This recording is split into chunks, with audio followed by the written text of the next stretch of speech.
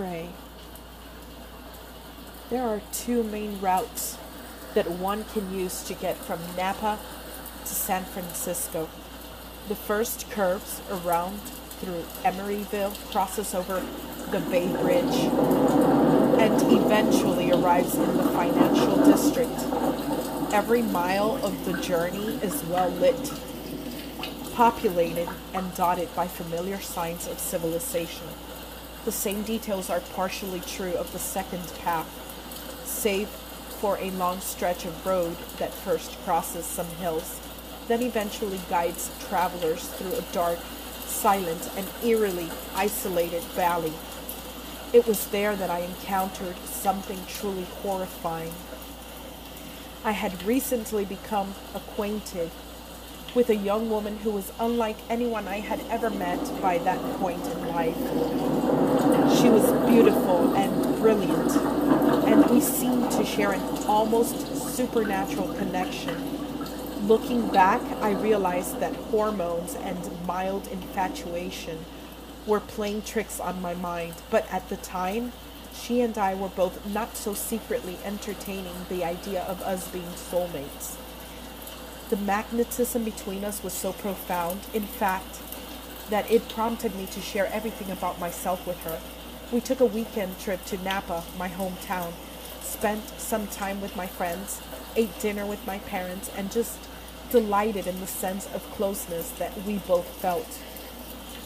Then, not long before we headed back to the city, the young woman and I decided to stop by a yard sale that we'd seen. Somehow or other, we got drawn into a conversation with the people selling their possessions, a middle-aged man and woman who claimed to see a spiritual link between me and my companion.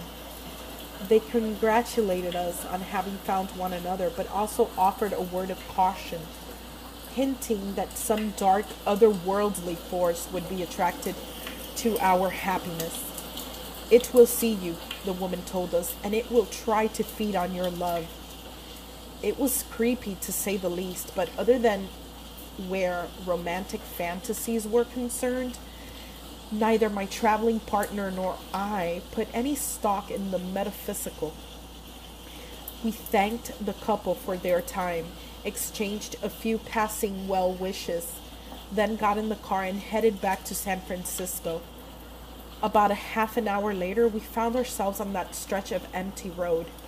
The sun had set beneath an overcast sky, and the only visible lights in the area were those at the front of my car. Perhaps I was just mildly shaken by the warning that we'd received, but as we traveled that open expanse of nothingness, I started to feel like I was being watched. The young woman agreed with me, describing a sense of being stalked by some unseen predator. I gripped the steering wheel, keeping my eyes on the road, then shouted with terror and alarm as an enormous beast seemed to jump out of nowhere. The impact was jarring, and I had to swerve to keep control. "Are you okay?" I asked of my companion. "The eyes," she whispered. "Did you see the eyes?" "No," I confessed, "I didn't. What did you see?"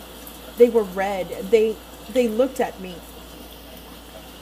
When we came to the first street light, I pulled off to the side of the road. My limbs were still shaking as I climbed out to assess any damage. And with some confusion, I found that there wasn't a single dent or scratch visible, let alone any sign of a collision. "That's impossible," the young woman protested, having heard my report. "That thing was enormous." "Come look at this," I replied. I waited as she joined me near the front of my car, then leaned down and gently ran my finger across its hood. A thin, slightly cleaner line was left behind. "I don't understand," the girl said. "If something hit us, how could there still be dust?" Maybe something didn't hit us. At least, maybe not something in the physical world. It was an utterly ridiculous thing to say, of course.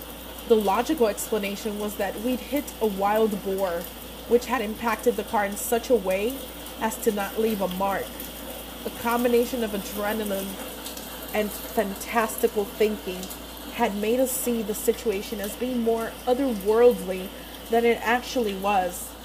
and we'd let ourselves get swept up in the terror of it all. Still, we drove the rest of the way back to San Francisco in silence, all the while feeling like we were being followed.